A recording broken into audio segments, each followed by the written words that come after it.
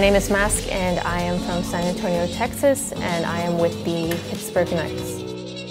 Yeah, we're going to be going into the grand final of the female event, and CLG Red I think have been definitely the most impressive team coming into this event. You look at their roster and the only difference is Goose Breeder. I gotta go CLG Red.